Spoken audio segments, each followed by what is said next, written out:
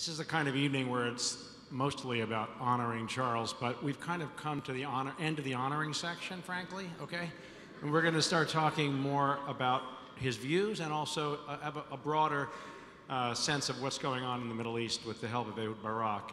You know, if you haven't read Charles's autobiography called Distilled, and you're in it, you're probably in bad shape, because he's not very kind to himself or to anyone else. It's actually an extremely honest, exceptionally honest book. And books are on sale in the back. But it's one of the things that's quite special about Charles is that he's not afraid to look deep inside himself or inside of anything. So he's not interested in pablum, he's interested in getting to what we care about. And I think maybe we'll start, before we get straight to the Middle East, I just want to ask you, Charles, to talk a little bit about what specifically drove you in your philanthropy toward Israel. I think that one of the most interesting things has to do with the way you and Michael Steinhardt formed Birthright. And there was, you know, it was this sort of a coming together of two not terribly similar people, as you said in your book. Tell us a little bit about that, and then we'll get on to Israel and the Middle East. Well, one of the great relationships I've had since I moved here in 1996 was meeting Judy and Michael Steinhardt. Now, some of you who know Michael well will be amazed to know that Michael and I have never had a fight. Never. We've never had hard words against each other. We have had a real male love affair. And it started really before we met again in Jerusalem when Judy was the chair of the American Friends of the Israel Museum.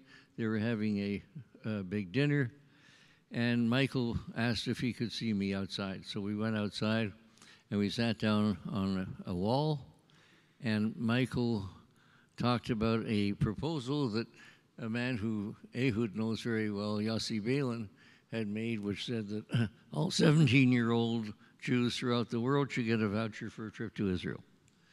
And I asked Yossi, I remember, well, where are you going to get the money? He said, well, from the Jewish Agency, because they put it down the drains anyway. And I said, well, that may or may not be true, but politically it ain't going to happen. So Michael was taken with his idea, and something went in his head about it. And he said, well, how about that? And I said, well, it's a scheme, obviously, to bankrupt the Jewish people, so we can't do that. So I said, but at the same time, it's audacious. He liked that word, audacious. And that was the beginning of our negotiation. And he and I and our colleagues, Yitz Greenberg and Jeff Solomon, worked for the next year. And lo and behold, Birthright happened.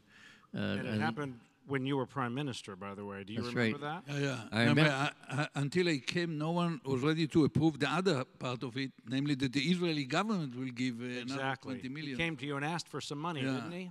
Yeah, I approved it immediately. I remember walking into your office. and asking you. Yeah. With Michael Steinhardt and Len Abramson. Yeah, and there was one. No, it was just me at that time. Oh. I had the chutzpah to ask you. And you didn't take long to say yes. But no, maybe 15 seconds. I listened to Yossi Balin. He told me, that's good, approve it. So I didn't have time, so I approved. But one of the things I wanted to ask you about, Charles, and then I want Ehud, you to chime in on this too. One of the points you make when you talk in your book about setting up Birthright Israel is that you and Michael had slightly different concerns. Michael was worried about assimilation, and you were worried about what you spoke about at the podium a minute ago, which is the increasing need for unity among Jews who are between the diaspora and the Israeli Jews. So let's talk about that issue now in a less celebratory and more analytical way. What are you worried about today? I'm worried about the divide between Israel and the diaspora. I think it is so sad to see things like the agreement about the Kotel and the conversion agreement, to see those go down the tubes. If one says that one is prime minister not only of Israel, but of the Jewish people, one cannot then denigrate half of the Jewish people because maybe they don't have the same way of celebrating Judaism as others do. And So, Ehud, weigh in here a little bit. I mean, I'm sure you don't really disagree with him, but on the other hand, having sat in the seat that the Prime Minister of Israel sits in now, you know that that's not so simple with regard to his political coalition questions. Do you think it is being mishandled in Israel? Yeah, for sure. The fact that nothing is simple when you're sitting in a chair of the Prime Minister of Israel, but that doesn't mean that it should paralyze you. You are there in order to make decisions. And they should be characterized more than anything else by a focus about where we are heading and about integrity and common sense. And I think that the way that this issue was treated contradicts all three. Because basically there was an agreement processed along years by not other than the general attorney, who is himself, Yarmulke is a religious person. And it was done in agreement with the religious parties in the Knesset. So it was a done deal that in a whim of a moment was cancelled because of some temporary, momentary pressure. That's not the way to run Israel or the Zionist project. And we suffer from it on other issues as well. Okay, tell me what you're suffering from, even despite the fact that Charles and some people in this room aren't happy with it. How is Israel suffering from this position it's taken on this issue? No, I think that for all along the way, Zionism was clever enough movement, the most successful national movement in the 20th century, and it was successful because it was clever enough that our leaders, founding fathers, were clever enough to combine concrete action on the ground with always being sensitive about holding the moral high ground, both internally among ourselves and vis-a-vis the world. Now, we cannot hold the moral high ground without behaving a certain way. It has to do with major policies in regard to the even two-state solution. It has to do, of course, about the relationship with the American Jewry. It's all important issue for Israel. Israel is very closely dependent upon a bipartisan, wide and deep support in America, and that was extremely kind of got a tailwind from the Jewish community. And, you know, even if they were not so important politically in other ways, or by supporting us at any moment of truth, just for being a Jews. I cannot understand how the hell we feel the authority to define for Jews how to be Jews. Judaism was always about debates, always about creativity, always about changing ways to adapt to life. It was never kind of frozen. No one can tell you that the Orthodox version of Judaism is worth any kind of a gram more than the Judaism of anyone here or out there all over the United States.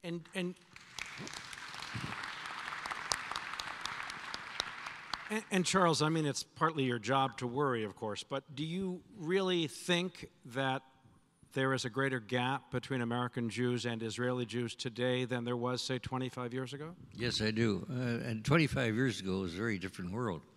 I think things started changing when Israel was perceived no longer to be David, but Goliath.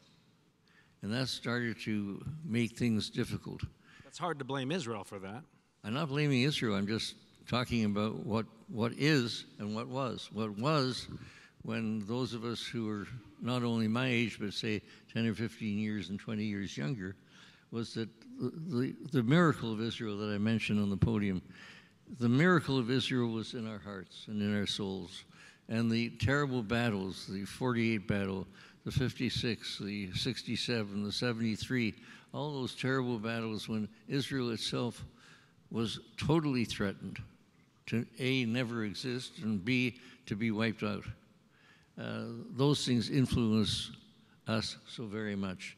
Then when the incursion into Lebanon happened in 1980, things started to change. And as my dear friend Martin Indyk said one time, he said, you know, when we were talking about Hasbara, he said, you can have all the Hasbara in the world, but if you have a picture on television or in a newspaper of an Israeli tank and a 10-year-old Palestinian boy standing in front of it, game's over. Using the weapon of David, the original weapon. But do you, Ehud, you spend a lot of time in this country now. Do you feel that Charles's concern is legitimate, that there is a greater divide today than in the past? There is a great divide and great deterioration in the relationship. I was a graduate student at Stanford some 35 years ago. In any leading university, there was a cell of Israelis, former Israelis, Jews, and certain Gentiles who fought aggressively for the cause of Israel.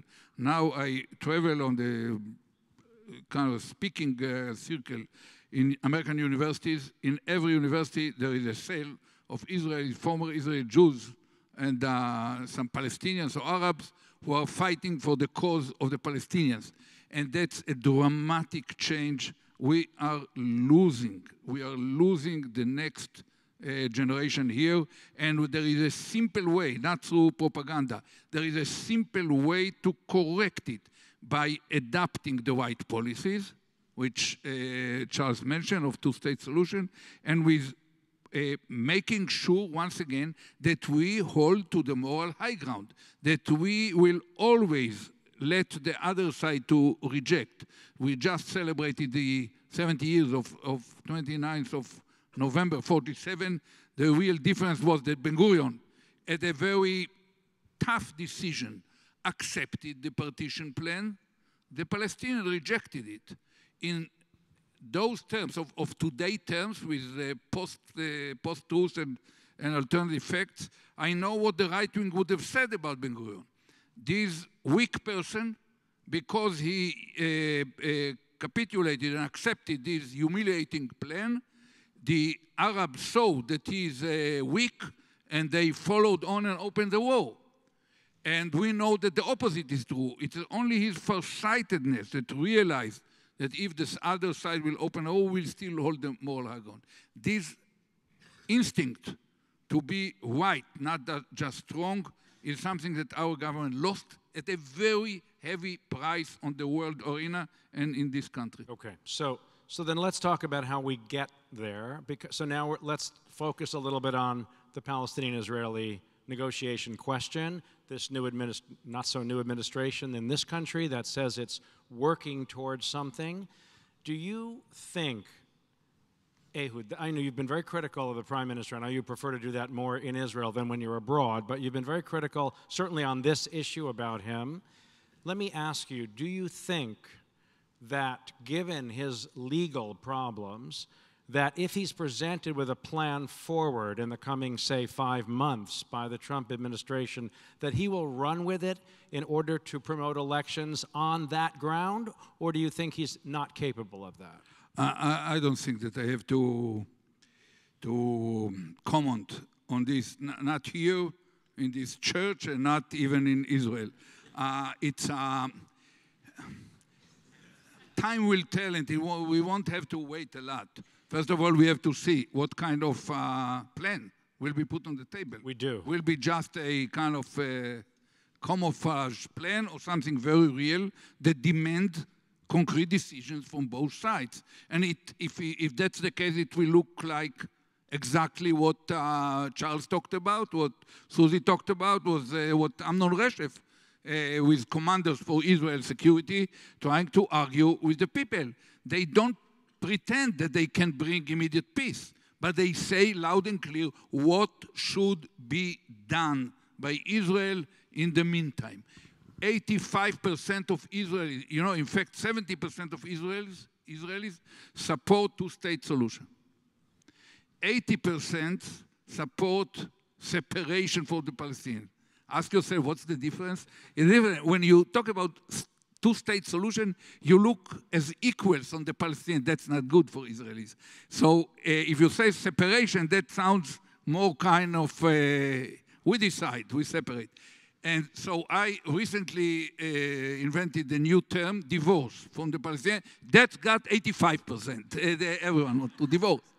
But who blocked the divorce?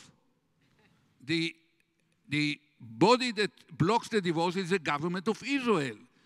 We all agree about the settlement blocks with the Jewish neighborhoods in Jerusalem beyond the 67 border, presence along the River Jordan. We all agree of it, and that includes 80% of the settlers on very small amount of ground. And we all agree that Israel full control of responsibility for security should remain in our hands for as long as needed. So the whole difference is now about the isolated settlements, some 100 of them with 100,000 people that you cannot explain. It's not an asset for our security, it's a liability. It's a burden on our security, and that's what blocks us from being able to divorce. And I think that by realizing it, you understand what happens. We got a government freely elected, it's my government as well, but this government has a clear agenda. One state solution, not two state solution, one state solution. Because they fully understand that in order to implement one state solution, you will have to go very far with practices that will contradict the Israeli law, contradict international law, and will cause us lose the support of many of you. So they now in a fully fledged assault on the Israeli democracy. They are in a fully fledged attack on the Supreme Court, on civil society, on the free media, and even on the ethical code of the IDF. That's the issue, and the time had come to stop talking too kind of generously about it. We feel uneasy to talk about it, but the time had come to tackle. Otherwise, it will remain hollow rhetoric. It will be on the record that you were against where we are heading, but we won't be able to stop it. Okay, so you're not afraid to talk about this outside of Israel. It was a modest version. So, Charles, I don't think you disagree with anything that Ehud Barak has said. Do you have any sense of the... I want to get to possibility of your entering politics again in a minute with your permission, but before you ask Charles. No, not Charles, you. Before we do that, though, we do have a new Labour Party leader. It's not called the Labour Party anymore, but okay. Have you been paying attention to the way he has sort of triangulated and in order to apparently appeal to the right and irritate the left, but we don't know where he's going? Do you have any sense about Avi Gabai, Charles, you'd like to share? Well, actually, I happen to be fortunate enough to be at UJA Federation only today when I first met Avi Gabai, and he spoke, I must say what he was saying hit a very good chord. He seems bright, very bright, wide awake. He knows where he wants to go. Now, whether his political party will go with him, that's another question. I'm not capable to answer. He's obviously taking that party and moving it towards the center. Whether that's good, bad, or indifferent, I don't know, except he seems like a very strong person, a very committed person, and his wanting to be prime minister is very obvious.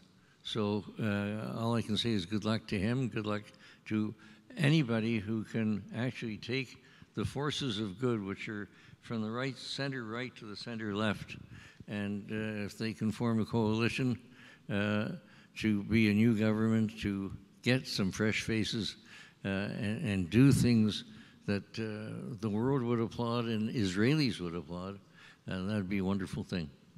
Ehud, what's your sense about this? Do you think moving to the center that way is the wise move? I think that he's a very good person. I said it from day one. At the beginning of his running for leadership of Labour, it was only his mother, which is about my age and myself, who believed that he will win. And even in the second round, the whole, probably except for Stav, the whole party leadership surrounded Amir Peretz and said, Ehud, are you crazy? This man cannot win. First of all, I cannot be crazy. I'm not even a member of the party. But I tell you that he's going to win, and everyone should see it. I don't understand how you can see it. And I think that he's he's a solid person. He is not a great orator, but after listening to so many great orators for so long time without anything happens, I think that there is a healthy thirst or hunger in the public to listen to someone talks on eye level, meaning what he says, not just playing like someone who plays in front of the prompter as a TV anchor or kind of someone on podiums. And he's doing hard work. I heard from many people who met with him in such situation where he look you at the eye and you can ask whatever you want, and he leaves very good impression. And I wish him and Stav at the political party level, and Amnon Reshef on the level of political activity with no party identification. And there are two young people here, probably you raise your hand, Shai Cohen and Itai Sasson, who, over there at the center, who are working at a grassroots level with Crossroads and the Alliance for the Future of Israel. They are working on grassroots level to wake up the people, to wake up the center and left, and tell them the democracy is in our hand. It's about voting. Don't cry, don't complain, don't look backward, frustrated. Come, act now, and vote. So what I don't understand, though, is a few minutes ago you said that the problem is just the 100,000 settlers or so who are beyond the main blocks, and that's what's standing between us and getting somewhere. But he has specifically said he sees no need to move settlers. So I don't understand how you square the circle. No, it's not. You have to listen in Hebrew in a very accurate manner. He does the right thing. You cannot win. The Labor brand alone probably cannot hold the burden of changing the direction of politics. You need much wider coalition. It's not a damage to our camp if Meretz will get a little bit stronger, and you cannot win but by taking some of the voters that naturally will vote for the right. So you have to talk in a language, and if you look honestly, it's not different from the language that Rabin used when he won and the language that I used when I won. You have to talk in a way that soft, so to speak, right-wingers, people who are patriots as all of us and want a good country, that they will be able to identify with you. So first of all, he talks to the religious in a way that I can hardly talk to them, but he's brought up. Right. He argued that the left has lost its sense of Jewishness in order to. Yeah, he made one mistake of quoting Bibi and praised his. So it was a mistake to quote the words of Bibi. But basically, when he said something which makes sense. It's not practical now. We don't have someone to sit on the other side of the table and discuss the future of the settlement. So he said, we cannot exclude the possibility that some creative solution might be found, and we should not be as zealot as to announce right now that none of these settlements can stand. In fact, Yossi Beilid, our leftist friend of many of us, used to say, if they want to stay there, let them come after 5 years, give everyone who wants to stay there. We will protect them. After 5 years, we'll ask who really wants to stay there, and none will be ready to stay. So we have to think of it creatively. Politics is not that kind of binary kind of operation. Okay, that's fine. Let's broaden. In other words, you say one thing and hopefully do something later different. Okay, that's fine. Let's broaden the lens a little bit out from Israel-Palestine. There is different practices that brings you to power and different practices in modern politics to reign. Nicely so phrased. You will never be there if you are not ready to be a little bit flexible about the practice. First of all, go there, and then we will expect you to do what has to be done. Okay. Let's broaden the lens a little bit out to the region, which has been in extraordinary turmoil in the last 6 or 7 years, right?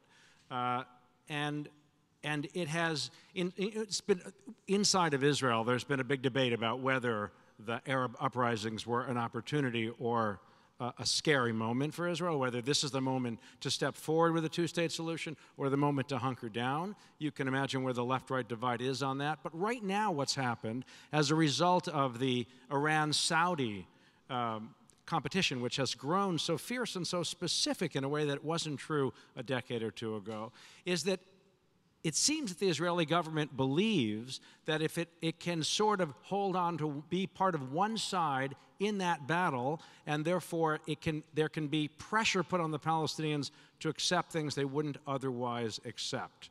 What's your sense about that, Ehud? I think we are missing an opportunity for 3 years now.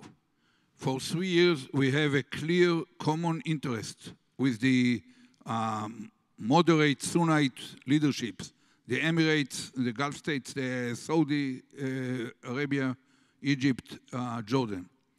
And we should join hands with them based on common interest to corner the Iranian hegemonic and nuclear intention, to block their support of terror, and to join hands in huge regional projects.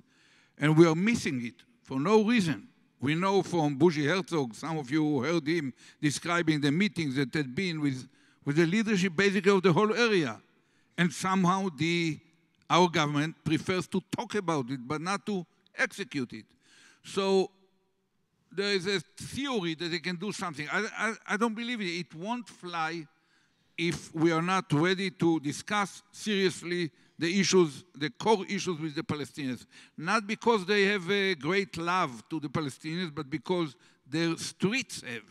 And they cannot sit stable in their seats as long as Israel kind of corner the Palestinians, doesn't negotiate. So you see no change in that. That remains steady. Yeah, I don't see it. Probably under other pressure something will change, but I'm not sure. May I ask Ehud a question? Ehud, it's been said, or common wisdom says, that there cannot be a deal, a regional deal, unless Israel and the Palestinians not necessarily come to peace, but at least show that they're on the road to peace. Does that still hold, even with MBS, as he's now called, Mohammed bin Salman? Does that still hold, or is MBS going to change the ground rules, or what do you see there? I don't believe. What happened in Saudi Arabia is dramatic. It's a revolution. It took a generation to the Emirates to go incrementally into this slightly more open situation. He tries to do it overnight, and it's still under question mark whether it will work. He tries to signal to the Shiite banana led by Iran that now he takes the forward position, but he's a very, very young person. He's 32 probably, with the life experience of a 32 capable individual. That might not suffice. I think that the basic element that the publics in the Sunnite countries cannot see their leadership accepting Israel formally as the members of the family of nations in the region without showing that Israel made certain steps toward the Palestinians. So I don't believe, probably something symbolic, he can allow El Al fly over the kingdom and shorten the way to Thailand by 2 hours, but that's not, or open some business office in some corner of Riyadh. But that's probably Netanyahu will present it as a major breakthrough, but that it won't fly. It won't fly before we understand that it has to do not with propaganda, but with substance. Politics have a layer of firework and camouflage and whatever and cellophane, but it has also an element or layer of substance. If you are not there, you will end up just talking. Nothing will be really achieved. Isn't the truth of the matter that neither Netanyahu nor Abbas want anything but the status quo, that they're quite happy with that? Probably. They were so deeply frustrated by each other, and I still think that Abu Mazen carries more responsibility for where we are standing now than Netanyahu or any other Israeli prime minister. But it's still, the truth is that whenever someone put any proposal on the table, what they have in mind is the blame game. It's not the substance. They do not really look at what's there. They start to calculate from the first step how the blame game will end. And that's a very bad kind of recipe for a successful reconciliation. I wanted to ask you something else. When I've talked to Israeli security officials in the last couple of years, many, not all, have said that it's inevitable that there will be another conflict with Hezbollah. It's not a question of if, it's a question of when. Do you agree with that? I don't know of anything which is inevitable, but for sure the IDF and Israel should prepare itself, because it's, if it's not inevitable, it's a significant probability it will happen. And you cannot be, if you think that it's 60%, you cannot be 60% prepared. You have to be 100% prepared. So for them, better to prepare as if it's going to happen, and better we will be prepared, the softer will be the shock when a real clash erupts. And we have to win. You know, you cannot choose a person cannot choose his parents, and a nation cannot choose its neighbors, whoever they are. The Middle East is like a common residence. I don't know how you call it, co-op or condominium probably. Something that with many bad neighbors.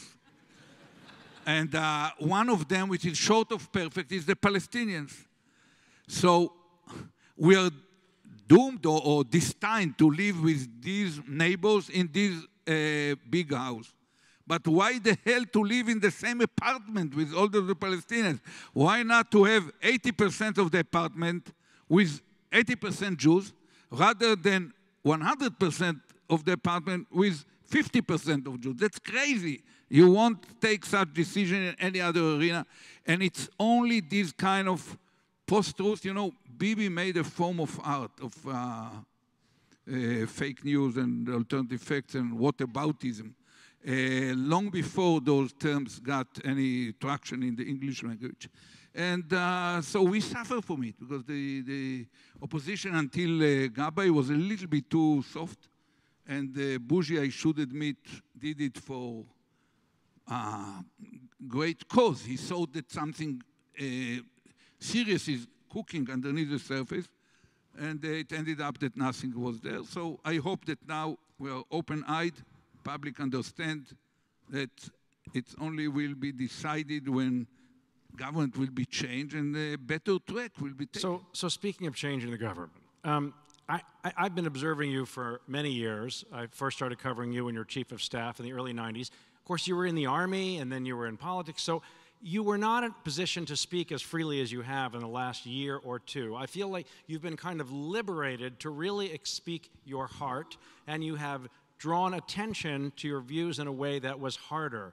Are you thinking again about trying to become prime minister? You did say a month ago you were the most qualified person in Israel to be that job. No, I said that objectively I'm the most qualified. It doesn't mean that... I didn't say you didn't say it objectively. You said it. I added... I think you and Neely will agree to that. I added that in direct election I would defeat Bibi in the secular kind of population. But I said there is no direct election. Too many people in the left still feel the scars from my term. In the left, not in the right. And if they have a choice, they would not vote for me. I say that I'm not a perfect political manipulator. And my gift to careless egos is less than mediocre. And those are needed skills in politics.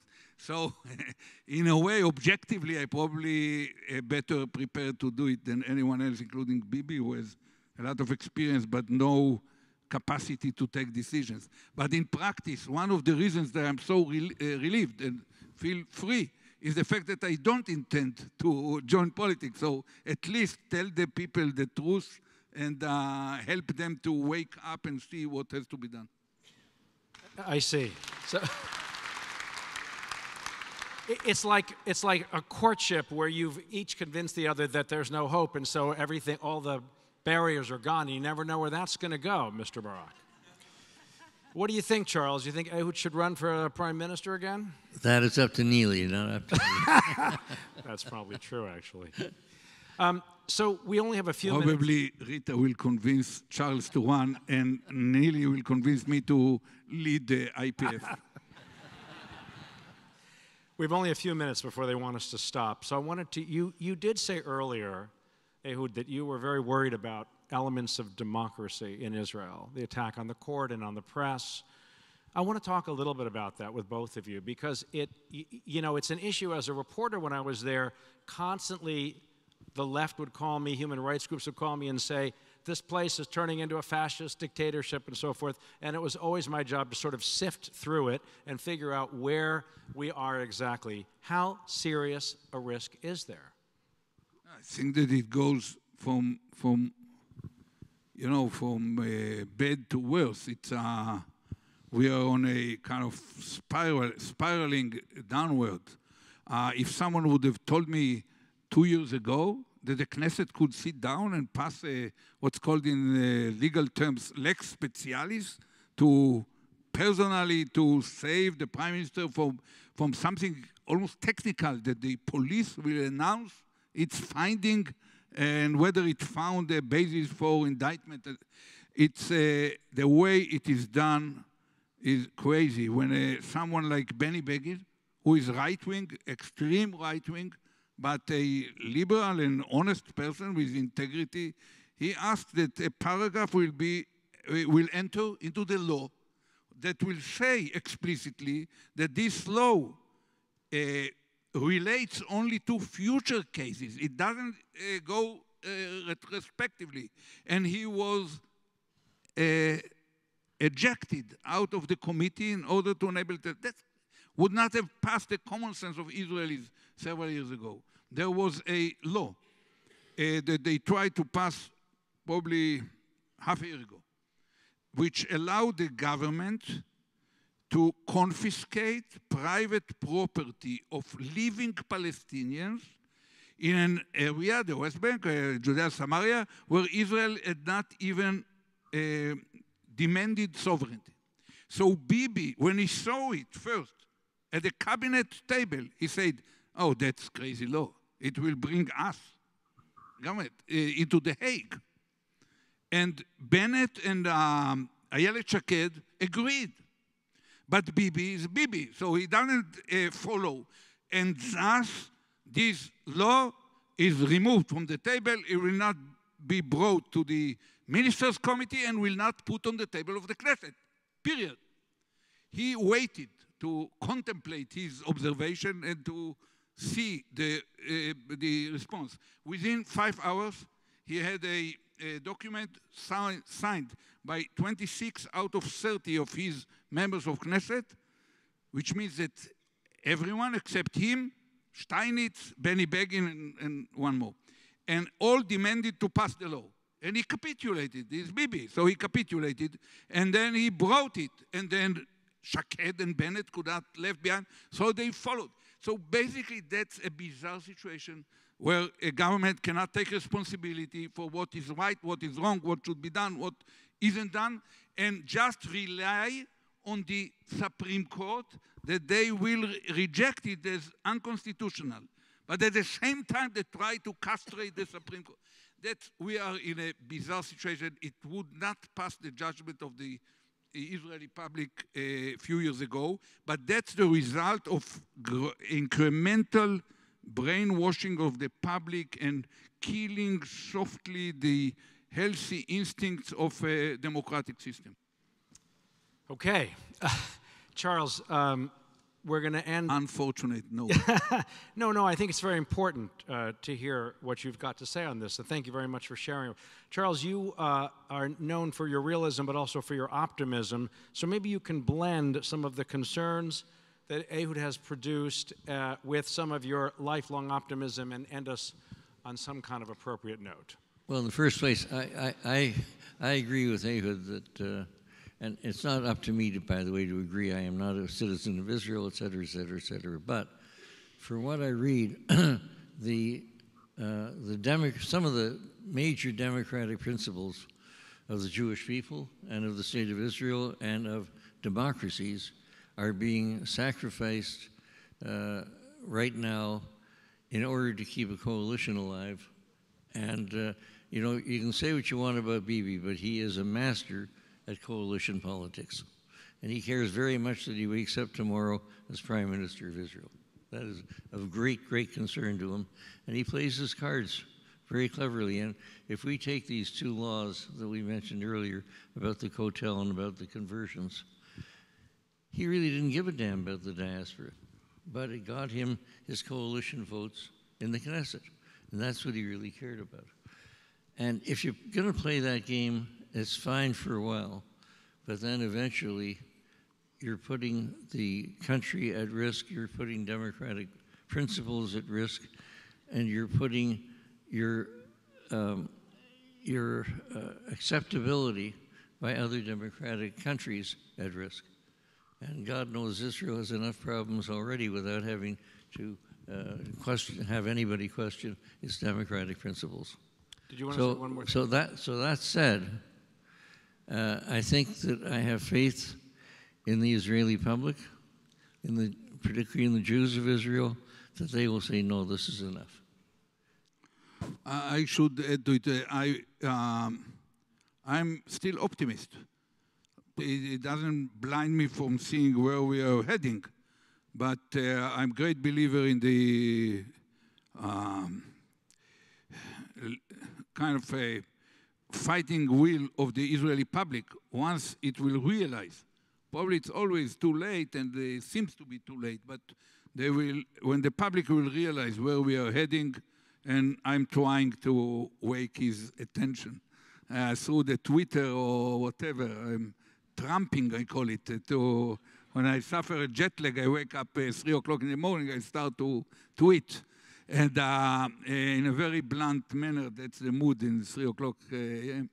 So basically, I think that the public in Israel will change the direction. Likud was in power for 40 years. They did some good things, and now it's time to tell them, thank you. We need new leadership, fresh leadership, different direction, which are congruent with realities and with the real needs of Israel and the Jewish people. I see. Okay, thank you guys very much. I see David Halford in the wings. Yeah, right. And he's skulking in the background there, so we got to go. And before we end this part of the evening, I personally would like to thank you, Mr. Prime Minister, and you, Mr. Inquisitor, for being with us. I also would like to thank very, very much everybody who had anything to do with this beautiful evening. My wonderful wife, Rita, who made this room look so lovely. The staff at IPF, my own colleagues. I'd like to thank my family very, very much. Many members of my family are here with us tonight. And as to Mr. Tony Cohen, the great counter of honors on the screen, and everybody who participated in that beautiful, beautiful video, I'm really very, very grateful. And I thank you. Charles, we are all honored to be here on the stage with you and say you are a great Jew, great leader, and a great mensch. And we all love you. Thank you.